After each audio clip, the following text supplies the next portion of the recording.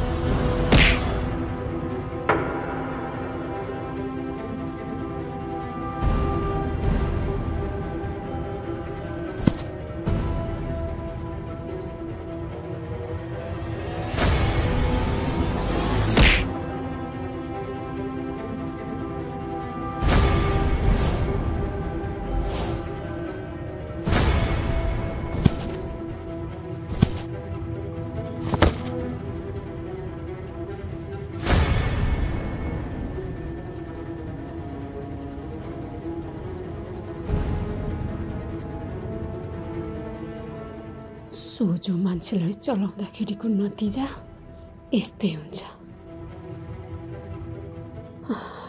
अब म के गरौँ? अब म ओडामा जान्छु। यसले देखाएकै भरमा मैले विश्वास गर्नु हुँदैन। ओडामा गएर सत्य कुरा के रहेछ सबै बुझेर आउँछु।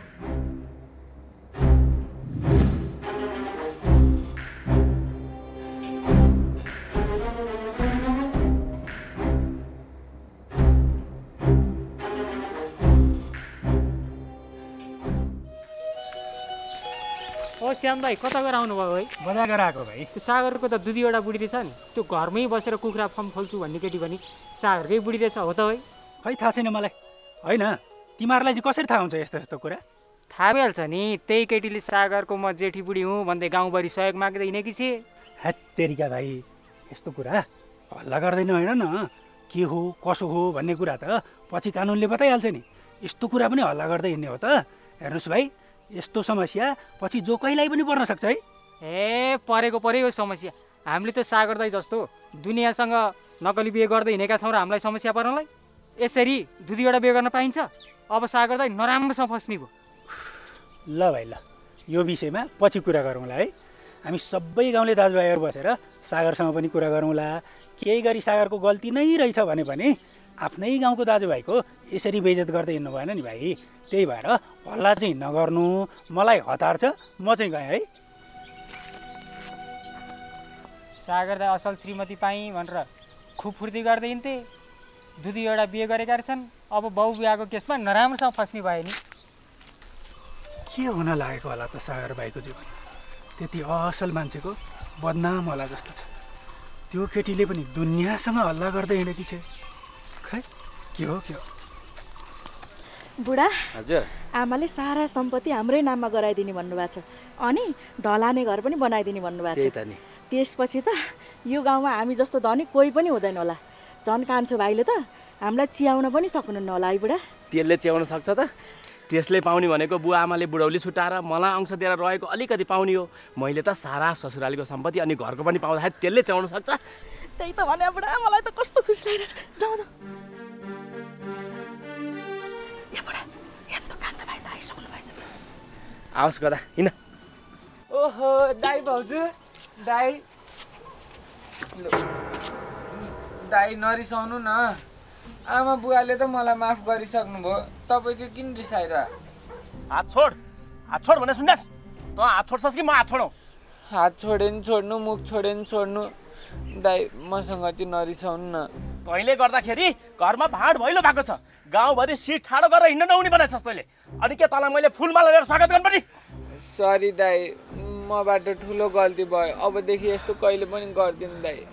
तपाईँले सरी भन्दैमा घरको सबै कुरा ठिक हुन्छ कान्छो भाइ? तपाईँले यो घरको बेइज्जत गर्नलाई केही कसुर छोड्नु भएन। गाउँभरि अहिले तपाईँकै बारेमा चर्चा छ। केटी लिएर सहर गएपछि थपक्क त्यही केटीसँग बसेको भए हुन्थेन? किन मिडिया बोलाएर नाना थरी घरको बारेमा बेइज्जत गर्नु परेको थियो? तपाईँको कारणले गर्दाखेरि यहाँ तपाईँसँग दाइले धेरै मन दुखाउनु भएको छ। छोड्नुहोस् दाइको हात। छोड्दिनँ म। तपाईँको हात समातेको छु र छोड्नलाई? मैले मेरो दाइको हात समाते त हो नि। दाइ नरिसाउनु न, के म तसँग रिसा छैन भनिदिनु न, अनि म हात छोडिदिन्छु। चुप लाग, हात छोड भने सुनिनस्, गला पड्काइन्छु नि फेरि अहिले म। दाइ भाउजू नमस्कार। नमस्ते नमस्ते। दाइ किन यसरी भाइसँग रिसाउनु भएको? विचार गर्नुहोस् त, ठुल्ठुला मान्छेले त कस्ता कस्ता गल्ती गरेर आफूले गरेको गल्तीको महसुस नै गर्दैनन्, अझ त्यस्तै गल्ती दोहोऱ्याइरहन्छन्। बिचरा भाइ त सानै हुनुहुन्छ, उहाँले आफूले गरेको गल्तीको महसुस गरेर हजुरसँग माफी मागिरहनु भएको छ। यस्तो बेलामा त हजुरले भाइलाई माफी दिनु पो पर्ने हो त, किन रिसाउनु भएको यसरी? कसरी रिसाउने त? अब रिसाउन पनि मैले तपाईँसँग सिकाउँ? ल दाइ किन यसरी रिसाउनु भएको मसँग? मैले केही नराम्रो भनेर? मूर्ख मान्छेहरूलाई आफूले जे भने पनि राम्रै भने जस्तो लाग्छ। ज्वाइँ साहब, यिनीहरूसित नबोल्नुहोस्, बोली साध्य नै छैन। मैले अघि नै हजुरलाई भने होइन, यिनीहरूसित नबोल्नुहोस् भनेर मान्नु भएन। आउनुहोस् भित्र आउनु। ए कान्छा, त पनि आइज, आमाले बोलाइरहेको छिन्।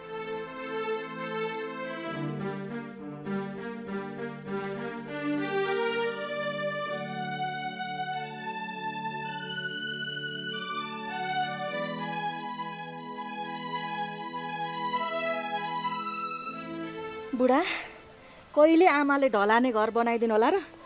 आई सुक्ख हुन्छ। हामी छुट्टिएर खुसीसँग बस्थ्यौँ। यो घरमा अब कहिल्यै सुख शान्ति नहोला जस्तो छ। जाउँ हिँड्नु। अहिलेलाई माथिल्लो तल्लामा गएर बुढाबुढी गफ गरेर बसौँला। जाउँ। बाबु, ठुलेको तर्फबाट म माफी माग्छु हजुरसँग। त्यसले के बोल्यो हजुरसँग सबै मैले सुनेको छु। पहिला कस्तो बदमास भएको थियो, यस्तै भएको थियो। बिचमा फेरि देउतै भएर निस्क्यो, अहिले फेरि त्यस्तै भयो। त्यसलाई बेला बेलामा के हुन्छ ज्वाइँ साहब, त्योसँग बोल्दै नबोल्नु होला, बिन्ती छ, त्योसँग कुरै नगर्नुहोस्। अहिले त्यसलाई नि बाबु, त्यसको बुढी र त्यसको ससुराली खलक भएपछि कोही चाहिँदैन जस्तो गरिरहेछ। अब त्यसलाई कोही चाहिँदैन, हामी चाहिँदैन भने त्योसँग निहुरी हामी किन बोल्नु? हो कि होइन भन्नु त? आमा बुवा, मैले पनि तपाईँहरूले भनेको नटेरिकन त्यसरी हिँडेँ। दाइले पनि तपाईँहरूलाई त्यसरी नराम्रो व्यवहार गर्नुभएछ। तपाईँहरूलाई कति गाह्रो भयो होला है। मलाई माफ गरिदिनुहोस् है। हामीले माफ गरिदिइसक्यौँ बाबु तँलाई। अब दाइ राम्रोसँग बोलेर दाइले वास्ता गरेन भनेर चित्त नदुखा बाबु। त फर्केर आएछ, हामीलाई साह्रै खुसी लागेको छ। होइन भने त दाइको व्यवहार त्यस्तो त पनि नहुँदा हामीलाई के भयो होला भन् त? अब बाबुआमाले भनेको नमान्ने, बाबुआमाले भन्दै पनि नगर भन्दै फुत्त निस्केर हिँड्ने नगर छोरा। राम्रोसँग पढ, राम्रो बाटोमा लाग, बाबुआमालाई पनि माया गर। तेरो मायाले, ज्वाइँ साहबको मायाले, कान्छीको मायाले त अलि ज्याला हामी बाँच्छौँ कि। अब ठुलेको केही भर भएन बाबु। ठुले जस्तो सबै छोरछोरी बहिरी हुँदै गयो भनेदेखि हामी कसको सहाराले बाँच्ने भन् त बाबु? चिन्ता नगर्नुहोस् आमा बुवा, अब मबाट कहिले पनि यस्तो गल्ती हुने छैन। हो आमा बुवा, अबदेखि कान्छो भाइले कहिले पनि यस्तो गल्ती दोहोऱ्याउनुहुन्न। अब ठुल्दै पनि सधैँभरि यस्तै त भइरहनुहुन्न होला नि। मान्छे हो, कहिलेकाहीँ रिस उठिहाल्छ नि। अब जे भए पनि तपाईँहरूले नै जन्मनु भएको सन्तान हुनुहुन्छ। एक दिन न एक दिन त उहाँलाई पनि बुवाको आमाको माया लागेर तपाईँहरूसँगै फर्किहाल्नुहुन्छ नि। फर्के हो। ससुरालले हामीलाई ढलाने घर बनाइदिएपछि त बाउ आमा भाइ बहिनी कसैलाई पनि हेर्दैन नि चण्डु। अब मैले नबोलाउनु भन्दा मेरो विरुद्धमा त्यो कान्छो भाइलाई बोलाएका छन्। अब दुःख परे नि जे परे पनि त्यही कान्छोले हेर्छ। मलाई के को मतलब? हो नि बुढा, उहाँहरूले मतलब गरे पो हामीले पनि मतलब गर्ने। उहाँहरूले हाम्रो केही वास्तै गर्नुहुन्न। तपाईँलाई त छोड्नुहोस्, मलाई त झन् एउटा कमिलो सरह पनि मान्नुहुन्न बुवा आमाले। केही बोल्नै हुँदैन म। ठिकै छ, मलाई त मतलब गर्नु भएन। बिचारी मेरी आमा पहिलोचोटि छोरीको घर आउनुभएको, रुँदै फर्किन पर्यो। मेरी आमाको के गल्ती थियो र त्यस्तो भन्नुभयो बुवा आमाले। मेरो आमाको पाप लाग्छ बुवा आमालाई त, त्यस्तरी रुवाउनु भएको छ। छोड्दै, अब बुढा भइसक्यो बाबुआमाको बुद्धि छैन भन्नुहुन्थ्यो के भन्नु?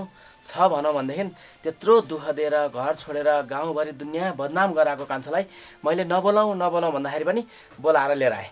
मलाई त कुरै गर्न मन छैन बाबुआमाको त। हो नि बुढा, कुरा गर्न त मलाई पनि मन थिएन, तर अहिले कुरामा कुरा निक्लिँदा भनेकी मात्रै।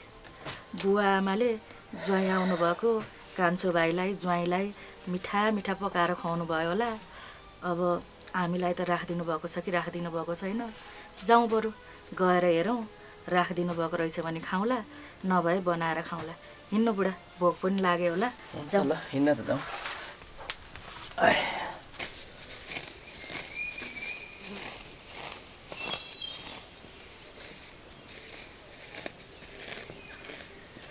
कान्छी भाउजू, के हो तपाईँलाई? किन रुँदै हिँड्नु भएको?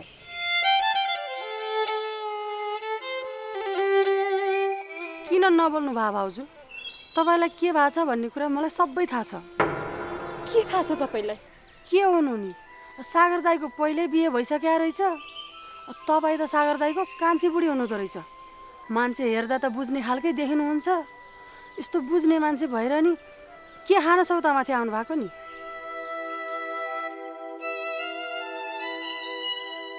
बिचरा यिनको पनि रोएरै जिन्दगी जाने भयो। कति न सुख पाउँछु कि भनेर बिहे गरिहालिन्, लास्टमा दुःख भयो।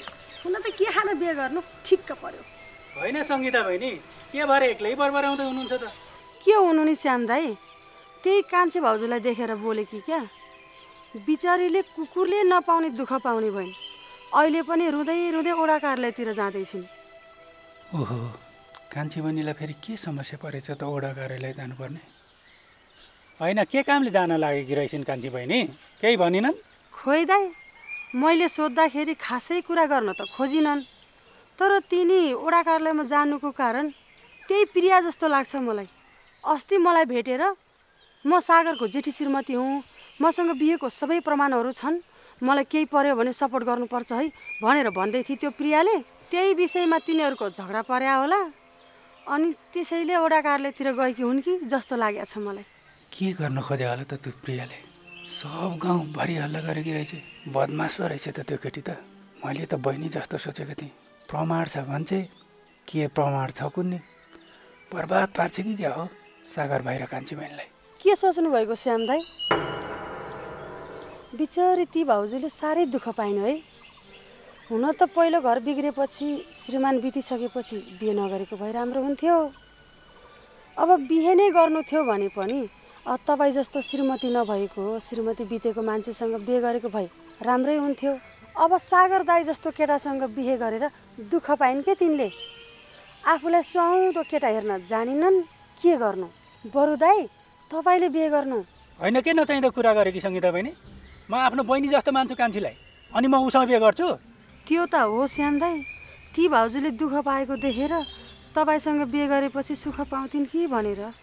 फेरि तपाईँले बहिनी जस्तो त मान्नुभएको रहेछ नि। अब बहिनी नै त होइन क्यारे। अब त्यो प्रियाले सागर दाईलाई ज्यान जाला छोडिदिने। जसरी पनि कान्छी भाउजू एक्लै हुने हुन्, त्यसैले सहाराविहीन मान्छेलाई तपाईँले सहारा दिनुभयो भने राम्रो हुन्छ कि श्याम दाई। त्यसैले तपाईँले दायाँ बायाँ नसोचिकन बिहे गर्नु कि कान्छी भाउजूसँग। चुप लाग तिमी, मुख सम्हालेर बोला। सहारा दिनको लागि बिहे नै गर्नुपर्छ भन्ने जरुरी छैन।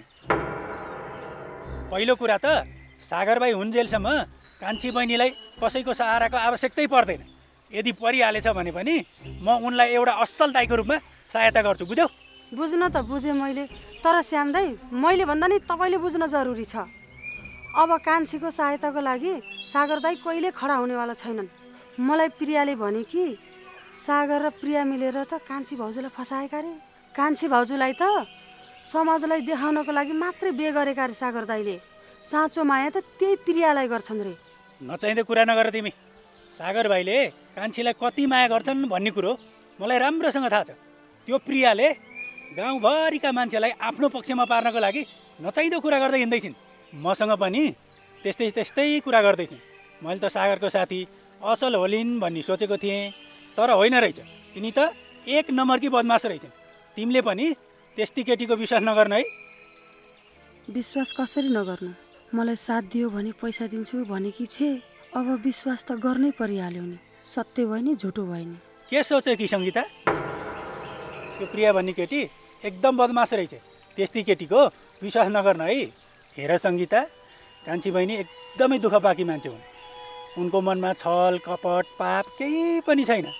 अब उनी जस्तो मान्छेको विरुद्धमा हामीले बोल्यौँ भने हामीलाई नै पाप लाग्छ है। झन् तिमी त छोरी मान्छे हो। एउटी छोरी मान्छेले अर्की छोरी मान्छेको कुभलो कहिल्यै चिताउनु हुँदैन।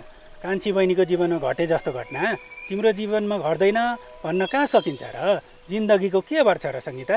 अब आज देखेको मान्छे भोलि नदेख्न पनि सकिन्छ। अब यो भरै नभएको जिन्दगीमा किन नचाहिँदो काम गर्नु, किन नचाहिँदो कुराहरू बोल्नु? अब बोल्नै परे पनि राम्रो बोलौँ, सत्यको पक्षमा बोलौँ। हुन्छ श्याम दाई, हुन्छ। तपाईँले त मेरो आँखै खोलिदिनु भयो। मलाई त प्रियाले अलिकति पैसा दिन्छु भनेकी थिए, अनि त्यसैको लैलैमा लागे।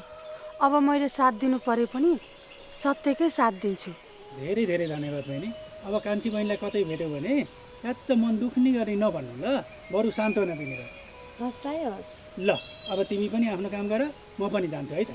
ल श्याम दाइ, ल। बिचरा कान्छी भाउजूलाई मैले पनि नराम्रो भने, कति मन दुखायो होला नि। अब यता फर्किँदाखेरि माफी माग्नु पर्ला। भनि त हाले नराम्रो, के गर्नु।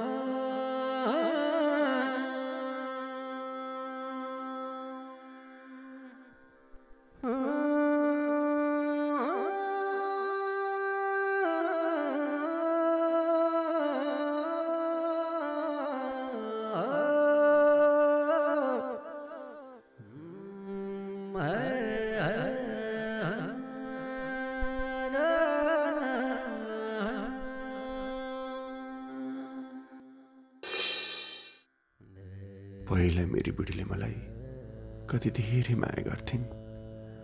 उनको मनमा मेरो लागि माया नै माया थियो। तर आजभोलि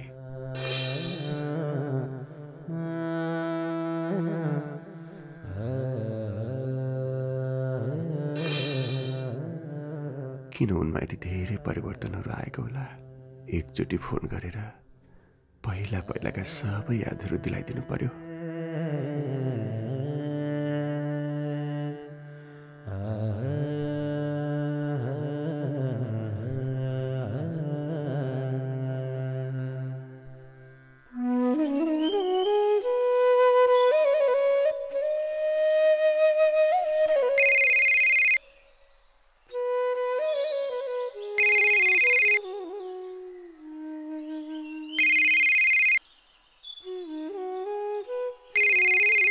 बुढाको फोन।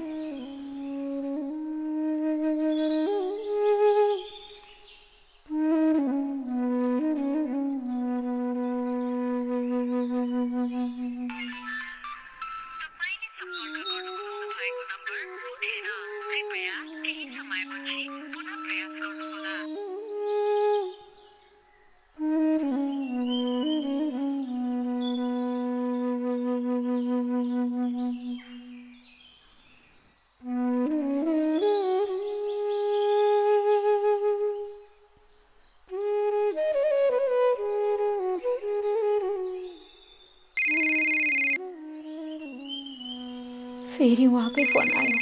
किन पटक पटक फोन गर्नुभयो होला? नउठाउँ भने पनि चिन्ता गर्नुहुन्छ होला।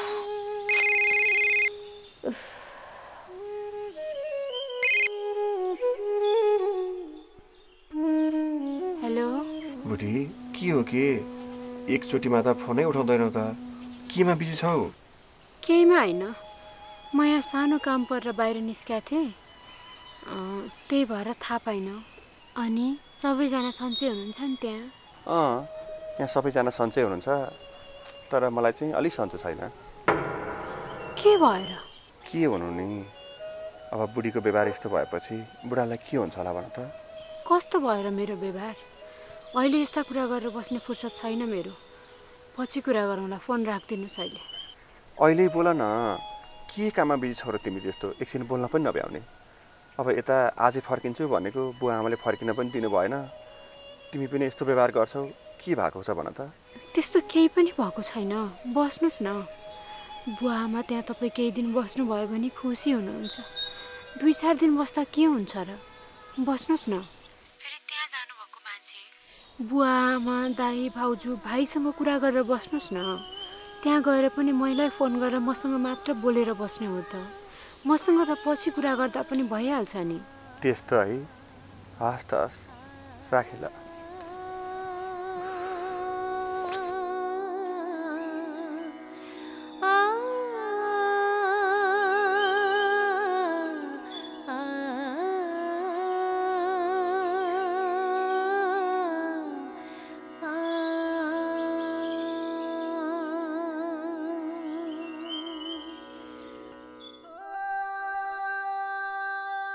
के भएको होला मेरो बुढीलाई, केही न केही त पक्कै पनि भएको छ, नत्र यत्तिकै यस्तो व्यवहार गर्ने मान्छे त होइन। अब आमा बुवाले त बस्नु बस्नु भन्दै हुनुहुन्थ्यो, तर म जानुपर्छ, बस्दिनँ म। उहाँ गएर सबै कुरा क्लियर नगरी भएन। जय साहब। हजुर। एक दिन ससुराली बस्नलाई पनि कति छटपट भएको, के भयो हजुरलाई? केही भएको छैन बुवा, अब हजुरहरू नजानुहोस् भन्नुहुन्छ, मलाई चाहिँ आजै जाँदा ठिक होला जस्तो लागिरहेछ। जय साहब, हजुर किन यसरी आत्तिनुहुन्छ?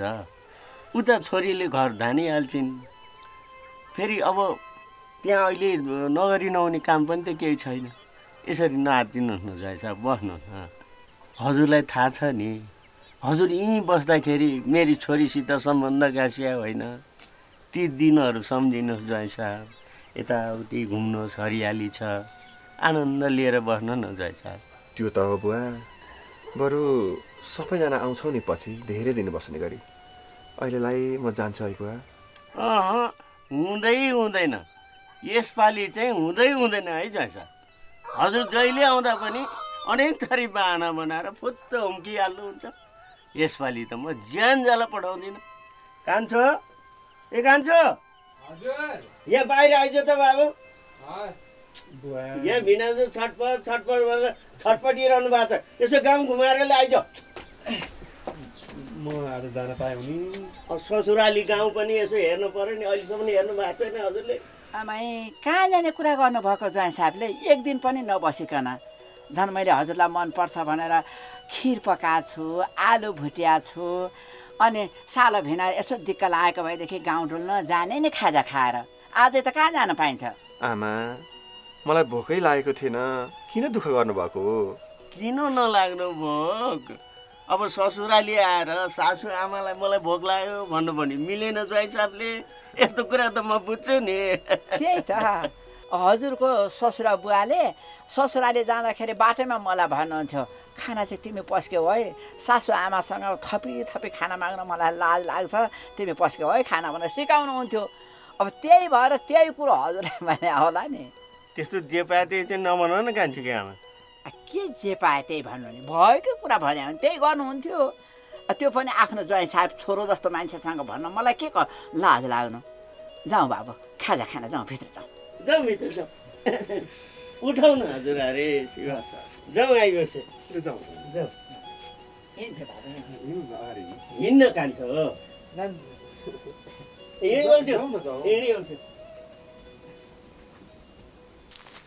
ओहो, कस्तो मान्छेसँग भेट भयो? मेरो बुढा चिनेहास? ओए सुनिनस्, मेरो बुढा चिनेहास भने? नचाहिँदो कुरा नगर्नुहोस् है मसँग। नचाहिँदो कुरा होइन, नाटक गर्छेस्। मेरो बुढा चिनेहास कि नै भने? होइन, के कुरा सोध्नु भयो तपाईँले? म आफ्नै तनावमा हिँडिरहेको छु, किन यस्तो कुरा सोध्नुहुन्छ? मैले कसैको बुढा चिनेको छैन। तनाव होइन यो त, कहाँ उता हिँडेको? मेरो बुढा चिनेहास कि नै भने सोधेको मैले, सुनिनस्? मैले भने त, मैले तपाईँको बुढा चिनेकी छैन। नाटक गर्छेस्? एउटै गाउँमा भए मान्छे चिन्दैन? कहिले भेटेको थिइस् मेरो बुढालाई भन्? हेर्नुहोस् दिदी, मलाई झुट बोल्न आउँदैन। मैले तपाईँको बुढासँग कहिले पनि भेटेकी छैन। तपाईँको बुढा विदेशतिर हुनुहुन्छ भन्ने चाहिँ मैले सुनेकी थिएँ अरूकै मुखबाट, तर मैले भेटेकी छैन दिदी। म एकदमै तनावमा हिँडिराखेकी छु। बिन्ती छ, यस्तो नचाहिँदो कुरा नगर्नुहोस् न। म जान्छु है। नाटक पारेर मेरो हातबाट उम्किन नखोज। मेरो बुढा विदेशबाट आएको 5-5 महिना भइसक्यो। जम्मा घरमा एक दिन बसेको छ। कहाँ जान्छ कुन चाहिँ नकचडीसँग बस्छ थाहा छैन मलाई। विदेशमा त्यत्रो वर्ष बसेर पनि मलाई एकचोटि पैसा पठाएन। कुन चाहिँ नकचडीले पैसा खायो भनेर खोजी गर्दै हिँडेको थिएँ। अहिले आएर त्यहीँ होस् भन्ने लागिरहेछ मलाई। होइन तपाईँ यो के नचाहिँदो आरोप लाउँदै हुनुहुन्छ दिदी मलाई। मैले तपाईँको श्रीमानलाई चिनेको छैन, देखेको छैन। अनि मैले तपाईँको श्रीमानको पैसा खाएँ। अनि तपाईँसँग के प्रमाण छ? प्रमाण के चाहियो? त त्यो पिरियामाथि सौत आएकी रहेछस् होइन? त्यहीँबाट थाहा हुन्छ त कस्ती रहेछस् भनेर। त कसको बुढो राम्रो छ, कसको बुढो धनी छ भनेर खोज्दै हिँडेर खोज्ने खालकी रहेछस् होइन? तँलाई जिउँदो छोड्यो भने त हामी सबका बुढा खोज्ने रहेछस् होइन? तँलाई त आज यही जङ्गलमा ठिक पर्छु मैले। तँलाई नकचडी भन्छ मेरो बुढाको अहिलेसम्म कति पैसा खाएको अहिले। छोडिदिनु मलाई, छोडिदिनु।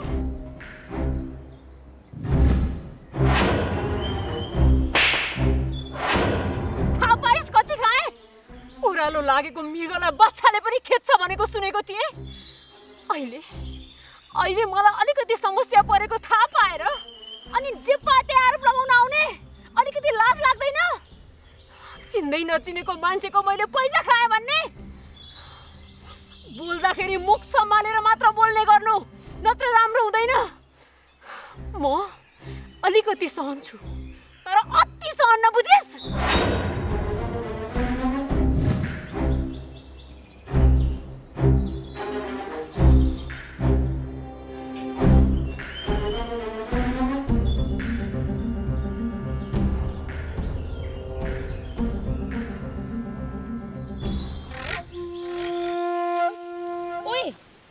हेर्न माने बुवा र शान्ति त जेलबाट छुटेर आउनु भयो जस्तो छ नि। जस्तो होइन नानी हो, हामी आएकै हो आयौँ। बुवा तपाईँहरू गाउँमा नहुँदा त हामीलाई कस्तो गाउँ नै सुन्नै लागेको थियो। अनि बुवा हजुरलाई कति गाह्रो भयो होला है जेलमा बस्दा? नानी के को गाह्रो हुनु मलाई त 7 गाउँले मानेको माने भनेर सबैले यति माया गरे, यति सम्मान गरे कि कुरै नगरौँ। अब जेलमा त मलाई ससुरालीमा गएर बस्या जस्तो। अनि मजाले मेजमानी पनि पाइयो है। अब अलिकति गाह्रो भनेको, अलिकति दुःख भनेको यी शान्त बुहारीलाई चाहिँ भयो। गाह्रो त भइहाल्छ नि यस्ती अपराधिनीलाई। अझ 2-4 वर्ष थपेर जेलमै कोच्न मिल्दैन रहेछ बुवा। तपाईँसँगै छुटाएर ल्याउनै नमिल्ने थियो यसलाई। अपराधिनी हेर्न के कुरा गर्नुभएको तपाईँले? बुवालाई नै साथ दिँदा म फसेकी हुँ। तपाईँहरूले यस्तो कुरा गर्न मिल्छ त? गाउँभरिको बुहारीको बदनाम गर्ने बुहारी पो हौ त तिमी। त्यही त भनेको नि। अझ त जेल गएपछि त गाउँभरिका मान्छेहरूले हामीलाई तिमीहरू पनि त्यही शान्ता जस्तै षड्यन्त्रकारी त होला नि भनेर कति गाली गरे, तथानाम भने, गाउँमा मुख देखाएर हिँड्नसम्म लाज मर्दो बनाए। कम्ता चित्त दुखेको छ हामीलाई। तेरो त मलाई अनुहार पनि हेर्न मन छैन। यहाँ बुवासँग सँगै आएको भएर नहेरौँ भनेको मान्छेको पनि अनुहार हेर्नु पर्यो। अनि बुवा तपाईँको कलालाई र टेक्निकलाई चाहिँ मान्नै पर्छ। त्यत्रो जेलमा बसेर पनि ससुरालीमा जस्तै मेजबान पाउनु भयो है भनेपछि? पाएँ मजाले पाएँ। अब अलिकति बुद्धि आइडिया टेक्निक भएको मान्छेलाई चाहिँ जहाँ गए पनि हाई सन्च हुँदो रहेछ, हाई हुँदो रहेछ। हेर अब मैले त अब के को दुःख पाउनु? दुःख पाउने भने त त्यही फुले बुढा जस्ता, सागर जस्ता, त्यो कान्छी जस्ताले हो कि हामी जस्ताले दुःख पाउने त कुरै भएन नि। हो नि बुवा, हजुरले यस्तो शान्ते जस्तोको साथ लिएर धेरै ठुलो गल्ती गर्नुभयो। अनि हजुर फस्नु पनि भयो। हामी जस्ताको साथ लिनुभएको भए हजुरले यस्तो दुःखै पाउनु पर्दैन थियो, जेलको चिसो हावा खानु पनि पर्दैन थियो, हजुरले हामीलाई चिन्नु नै भएन। चिन्न त चिनेकै हो नानी, नचिनेको चाहिँ होइन। त्यति बेला यी शान्ता बुहारीले मलाई धेरै ठुलो साथ दिइन्, त्यही भएर अब आउने दिनहरूमा शान्ता बुहारी लगाएर तिमीहरू सबैको साथ र सहयोग हुन्छ भन्ने मलाई पूर्ण विश्वास छ। अब अहिले चाहिँ हेर तिमीहरू पनि के घाँस आएका हो क्या रे, घाँस काट्दै गर। मलाई चाहिँ त्यहाँ माथि गाउँमा ठाउँ ठाउँमै सम्मान गर्ने, सम्मान ग्रहण गरिदिनु पर्यो भनेर खबर आएको आइछ। फुलमाला अबिर लिएर एकदम स्वागतको लागि तयार भएर बसिया छौँ रे। त्यतिखेर जानु पर्यो, जान्छु है अहिले। आस बास ओइ के टुवा परेर हेरे कि यो बुढालाई हात लिनुपर्छ क्या। पैसा कम्ता छ यो बुढोसँग। ऊ शान्ता पछाडि लागेर बाठी भएर गई, कति पैसा कुम ल्याइ। पैसा कमाएर के गर्नु, त्यत्रा दिन जेल बस्नु पर्यो। जेलमा बसी भनेर गाउँभरि कम्ता इज्जत गएको छ। त्यस्ता जाबो बेइज्जत त पैसा भएपछि सब बिर्सिन्छन्। यी बालाई हात लिनुपर्छ, टन्नै पैसा छ। यो बाको शत्रु भनेको त्यही सागर कान्छी हो। तिनीहरूको विरोध गर्ने, बालाई उचाल्ने, अनि बा हाम्रो पक्षमा। अनि त केटी हामी जाउँ, अहिले चाहिँ बरु पानी पनाटिसक्यो, फेरि हाम्रो अर्को दशा मचाउँछन् घरमा। हिँड्छ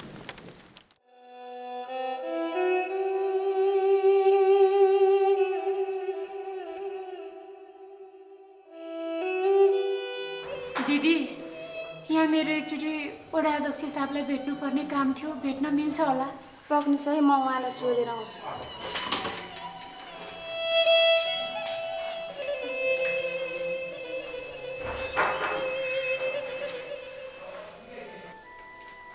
सर, हजुरलाई भेट्न दिदी आउनु भएको रहेछ, पठाइदिउँ?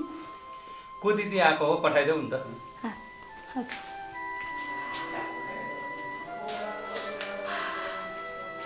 दिदी, वडा अध्यक्षको रुम उहाँ हो, उहाँ जान सक्नुहुन्छ।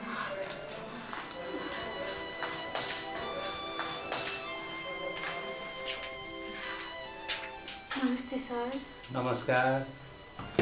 कति कामले आउनुभयो? सर,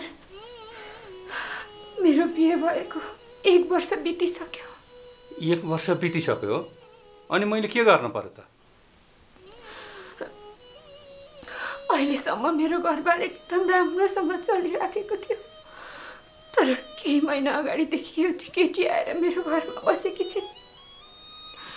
मैले उनलाई मेरो श्रीमानको साथी सम्झेर आफ्नो घरमा बस्न दिएँ, तर आजभोलि उनले म तेरो श्रीमानको साथी होइन, श्रीमती हुँ भन्दैछिन्।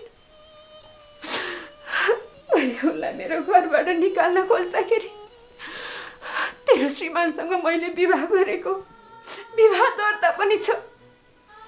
त होइनस्, म नै कानुनिक रूपमा उसकी श्रीमती हो, तैँले यो घर छोड्नुपर्छ भनेकी छिन्। मलाई न्याय दिनु पर्यो सर, म मेरो श्रीमानलाई छोड्न सक्दिनँ। उहाँ बाहेक मेरो कोही सहारा छैन सर। मलाई जहाँसम्म लाग्छ उनले झुट बोलेकी हुन्। उनले मेरो अगाडि लगेर विवाह दर्ता पनि देखाइन्।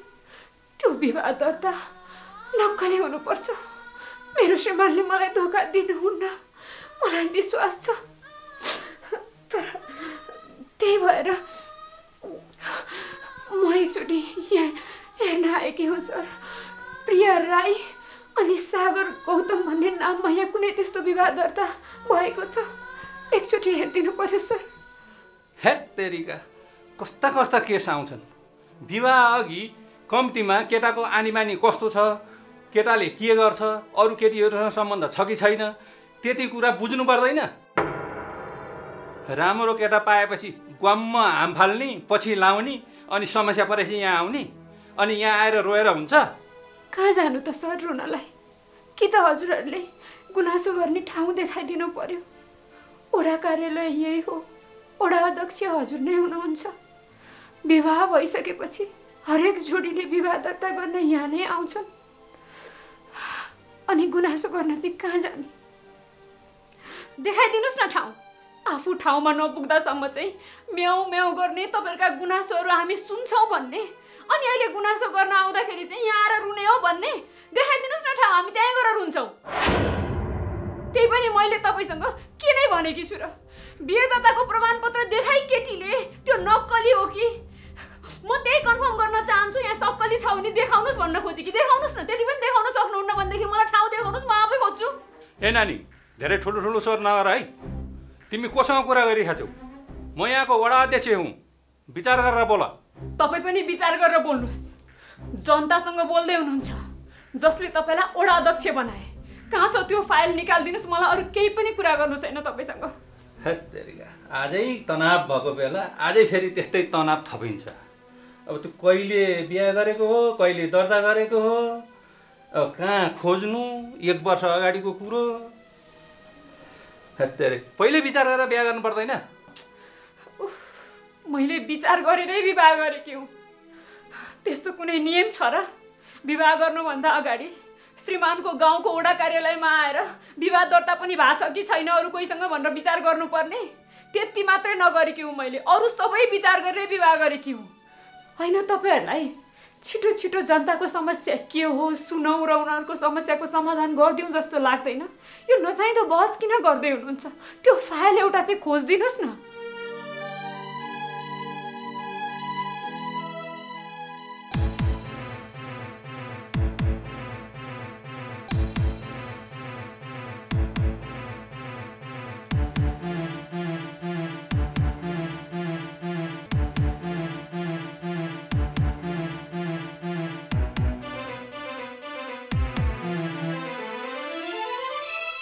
सागर गौतम भनेको होइन त? हजुर हो। सागर गौतम भनेको प्रिया राईसँग 3 वर्ष अगाडि बिहा भइसकेको छ।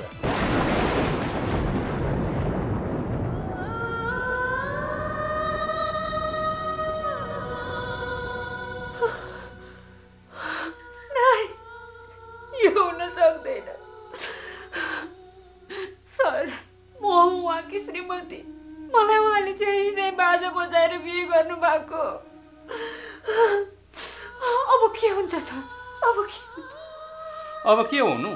कानुनी रूपमा प्रिया राई र सागर गौतमको बिहा भइसकेको छ। अब बहुविवाहको केस तिमी र सागर गौतमलाई लाग्छ। हुने यति हो, बुझ्यौ होइन त?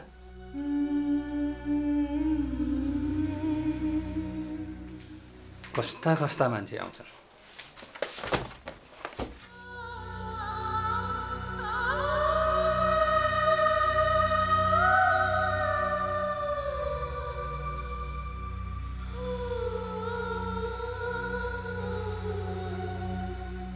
सागर गौतम भनेको प्रिया राईसँग 3 वर्ष अगाडि बिहा भइसकेको छ। म माथि यति ठुलो धोका, यस्तो धोका मेरो श्रीमानबाट हुन सक्दैन। यो पक्कै केही न केही भ्रम भइराखेको छ। के गर्ने होला?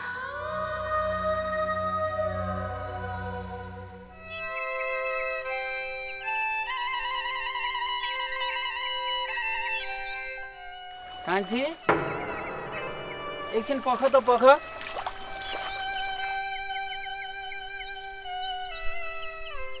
कान्छी, किन तिमी यसरी रुँदै रुँदै हिँडेको? त्यो पापीले धोका दियो भन्दैमा यसरी रुँदै हिँड्नुपर्छ र? के कमी छ र तिमीमा यसरी रुँदै हिँडेको? त्यसले अर्को केटी पाउँछ भनेदेखि तिमीले केटा पाउनौ र? त्यो त असल केटा भनेर पो सोचेको थिएँ मैले त। एकल महिला तिमीलाई साथ दियो भनेको त आखिर त्यो त समाजमा नाम कमाउनको लागि पो नाटक गरेको रहेछ त्यसले। के गर्नु भयो यो उहाँलाई नै थाहा होला। उहाँ आएपछि म उहाँसँगै बुझ्छु सत्य कुरा।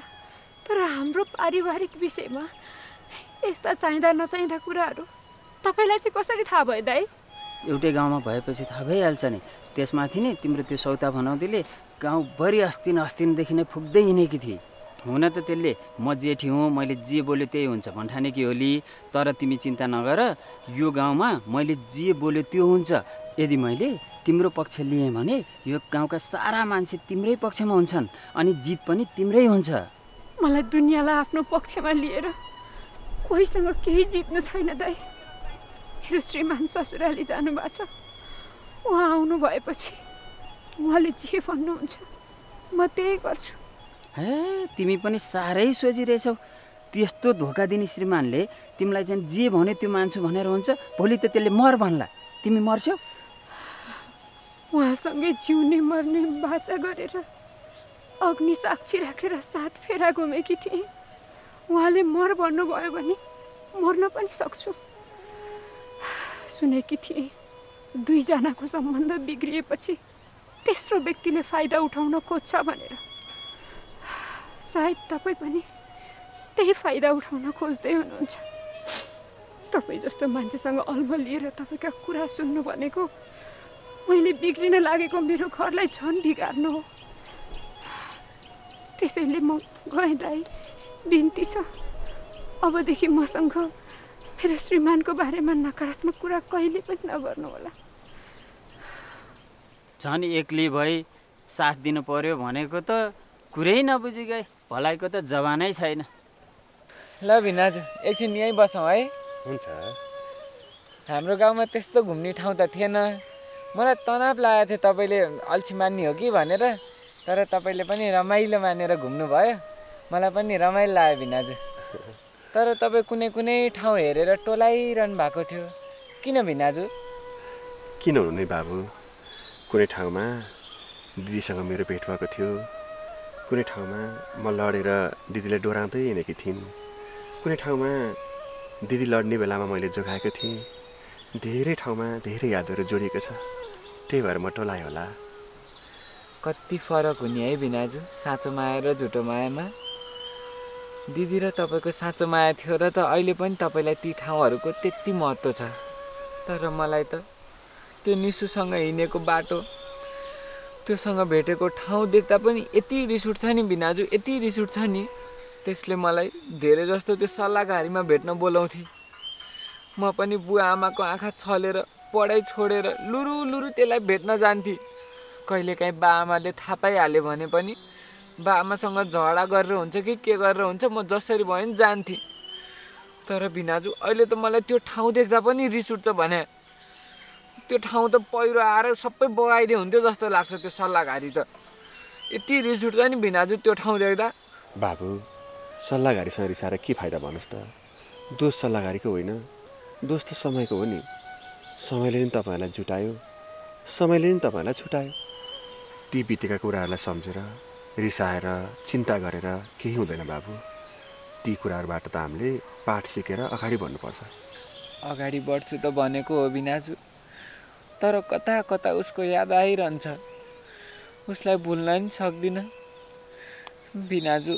कसरी उसलाई भुलेर म अगाडि बढ्ने होला, कसरी पहिलाको जस्तै हुने होला म? खै बाबु, मैले पनि कसरी भनौँ, पूर्ण रूपले पहिलाको जस्तै भन्न त सकिँदैन होला जस्तो लाग्छ। टुटेको फुटेको कुनै कुरालाई जोड्न खोज्दा अलिकति दाग त देखिहाल्छ नि। निसुले दिएको चोटको कारणले गर्दा तपाईँको मनमा जुन दाग लागेको छ नि, तपाईँ पछि परिपक्व भएपछि, तपाईँले असल जीवनसाथी पाएपछि त्यो दाग बिस्तारै बिस्तारै मेटिँदै जाला। अहिले चिन्ता नमान्नुहोस् न। खै भिनाजु, मेटेला र यो चोट, त्यसले त मलाई कहिले निको नहुने चोट दिएर गई भिनाजु। त्यसले मलाई चाहिँ यसरी धोका दिएर त्यो चाहिँ त्यसरी त्यो त्यसको आमा र त्यो सोल्टी भन्नेसँग त्यसरी रमाउन मिल्छ त भिनाजु? मलाई त आजकल त्यसले मलाई दिएको भन्दा ठुलो चोट त्यसलाई दिउँ जस्तो लागिरहेछ भने भिनाजु। यस्तो सोच्नु हुँदैन बाबु। हामीले कसैसँग बदलाको भावना राख्नै हुँदैन। अहिले तपाईँलाई निसुदेखि रिस उठेको छ, उसँग बदला लिउँ जस्तो लागेको छ। तर उसँग बदला लिने क्रममा तपाईँलाई अर्को व्यक्ति मन नपर्न सक्छ, अर्को व्यक्तिदेखि रिस उठ्न सक्छ। फेरि उसँग पनि यसै गरी बदलाको भावना राख्नु पर्यो। अनि यसरी सबैसँग बदलाको भावना राख्दै जाने हो भने त तपाईँको पढ्ने समय, ऊर्जाशील समय यसरी खराब काम गर्दै बित्छ नि। अनि हाम्रो कसरी प्रगति हुन्छ भन्नुहोस् त? त्यही भएर तपाईँले यस्तो कुरा कहिल्यै नसोच्नुहोस्। आफूले माया गर्नुभएको मान्छे सक्नुहुन्छ भने असल तरिकाले मनमै राख्नुहोस्, सक्नुहुन्न भने मनबाटै निकालिदिनुहोस्। तर उसलाई चोट दिने विषयमा यस्तो कहिले पनि नसोच्नुहोस्। एउटा असल मान्छेले चोटको बदलामा चोट कसैलाई पनि दिँदैनन्, बरु खराब मान्छेलाई बिर्सिदिन्छन्। मेरो भाइ यति धेरै ज्ञानी हुनुहुन्छ, असल हुनुहुन्छ, त्यसैले तपाईँले कसैलाई चोट दिने विषयमा सोच्नुभन्दा पनि बिर्सिनु नै बुद्धिमानी हुन्छ। त्यही भएर अबदेखि मेरो भाइले यस्तो विचार कहिले पनि मनमा नराख्न है। बरु सुन्नु न, बुवा आमाले मलाई केही दिन यतै बस्नुपर्छ भन्नुभएको छ। अब म यता बसे पनि मेरो मन दिदीतिरै छ, उनी उता एक्लै छिन्। सबै कुरा सम्हाल्न कति गाह्रो भएको होला। त्यही भएर बरु बाबुले मेरो ब्याग यहाँ ल्याइदिनुहोस् न ल, म जान्छु। नाइ भिनाजु, तपाईँ अरू जे काम भन्नुहुन्छ म त्यो काम गरिदिन्छु, तर त्यो ब्याग चाहिँ यहाँ लिएर आइदिन्न म। तपाईँ जानुभयो भने मलाई यहाँ सम्झाउने बुझाउने कोही पनि छैन। तपाईँसँग मात्रै मेरो कुरा मिल्छ। दाइ पनि त्यस्तो हुनुहुन्छ। त्यही भएर मेरै लागि भए पनि अलि दिन यहीँ बस्दिनु न भिनाजु, बिन्ती छ भिनाजु। यस्तो बेला भाइले यति धेरै अनुरोध गर्दा पनि के साथ नदिनु? भिनाजु हुन्छ भन्नु न। हुन्छ बाबु, हुन्छ। तर एउटा कुरा, म फर्किने बेलामा मेरो भाइको मनमा आएको नकारात्मक कुराहरू, त्यो केटीको यादहरू सबै हट्नुपर्छ है त। अबदेखि मेरो भाइले कसरी राम्रोसँग पढ्न सकिन्छ, बुवा आमालाई कसरी खुसी दिन सकिन्छ, कसरी असल जीवन बिताउन सकिन्छ भन्ने सोच्ने हुनुपर्छ है त। हस् भिनाजु। हुन्छ नि। अनि मेरो भाइ पहिलाको जस्तै खुसी हुनुपर्छ है। हुन्छ भिनाजु। लु त लु जाऊ ल, म बस्छु लु जाऊ।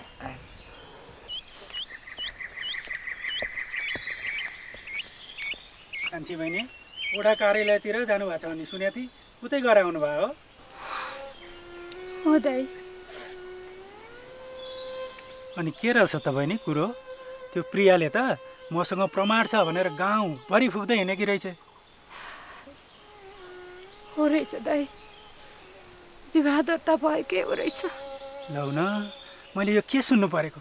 त्यति ठुलो गल्ती सागर भाइले किन गरेका होला नि त? के भन्छन् त ओडामा बहिनी? खै के भन्नु दाइ, प्रियाले चाहिन् भनेदेखि तिमीलाई र सागरलाई बहु विवाहको मुद्दा लाग्न सक्छ भन्नुभयो उहाँहरूले। तिनीहरूले भने जस्तो सजिलो छैन बहिनी मुद्दा हाल्नलाई। हामी पनि त छौँ नि, हामी बोल्छौँ तपाईँहरूको पक्षमा। सागर भाइ ससुरालीबाट आएपछि बसेर सबै सल्लाह गर्नु, सत्य के हो थाहा भइहाल्छ। अहिले नआत्तिनु है बहिनी। हस् दाइ, जान्छु है।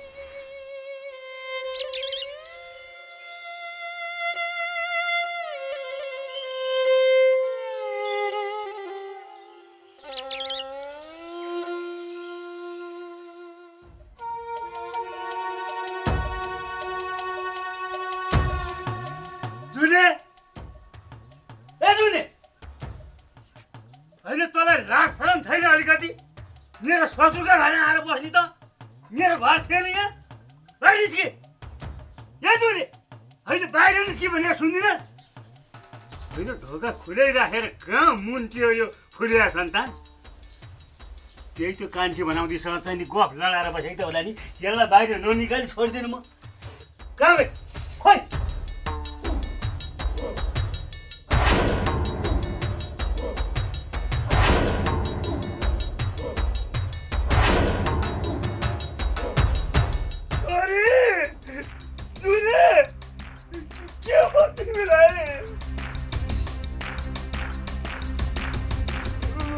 छोरी जुने यता हेर न, ल यो नानी पनि बेहोस छ। के हो के हो यो अपराधी यो मेरो छोरीलाई मारे जस्तो छ नि।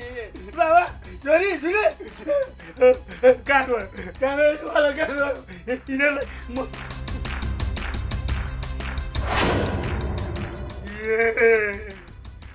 यो कोदालो पक्कै पनि मेरो छोरीलाई यही कोदालोको पासोले हानेर यो बेहोस हुने अवस्था पुर्याएको हुनुपर्छ।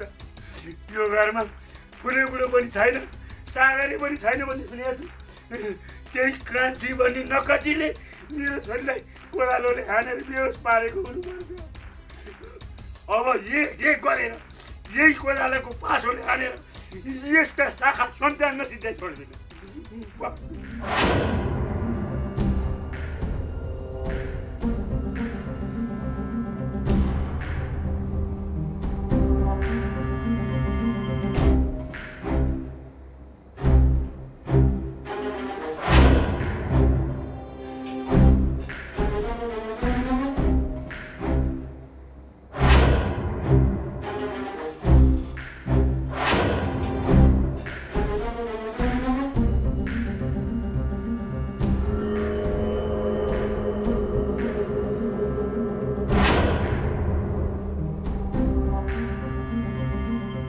तैँले के सोचेकी थिइस्? अब यो जेलमै सर्छ, जेलमै मर्छ। अब एउटा यसको बाँकी भएकी छोरीलाई यहाँ ल्याएर मारिदिन्छु, मलाई कसले के गर्न सक्छ भनेर सोचेको थिइस् होइन? तपाईँ यहाँ? म यहाँ उपस्थित भइसकेको छु। अब तेरा आफन्त जति, तेरा शाखा सन्तान जतिलाई टारी खेतको डल्ला फुटाएजिनी यो कोदालाको पासोले टाउकोमा हानेर टाउको फुटाएर एक एकलाई मार्न सकिन भनेदेखि म पनि यो 7 गाउँले मानेको माने होइन, बुझिस्? के नचाहिँदो कुरा गर्दै हुनुहुन्छ? मेरा शाखा सन्तानलाई मार्ने अधिकार तपाईँलाई कसले दियो?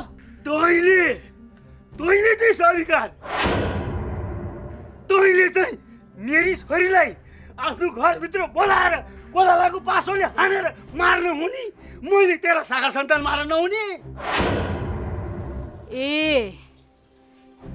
त्यो तपाईँकी छोरी पो हो? त्यसैले त मलाई फसाउन लागि परेकी रहेछ। तपाईँकी छोरीले कस्तो हरकत गरेर मैले त्यसलाई हाने भन्ने कुरा सोध्नु भएको छ आफ्नै छोरीलाई? सत्य कुरा बुझेर मात्रै बोल्ने गर्नुस्। मरेको लाससँग कसले के बुझ्न सक्छ? अब म तँलाई पनि मार्छु र त्यसपछि के बुझ्नुपर्छ अनि बुझ्नु।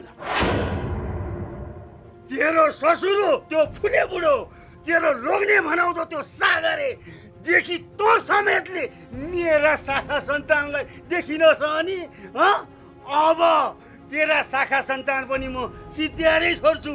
त्यसको सुरुवात आज तेरो टाउको फुटाएर गर्छु म, बुझी?